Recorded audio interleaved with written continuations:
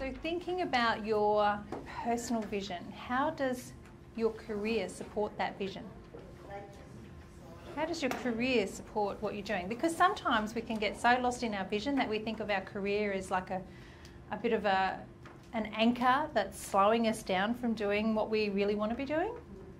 But in actual fact, that career can be the vehicle by which you move closer to your career. Absolutely. Things like you can go, right, so in my planning, I'm going to get that loan whilst I still have this stable permanent job, for example. That's a great idea.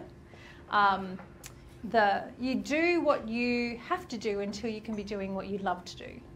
And rather than seeing it as something you have to do, you see it as one of the things that supports you in your growth towards the thing that you want to be doing.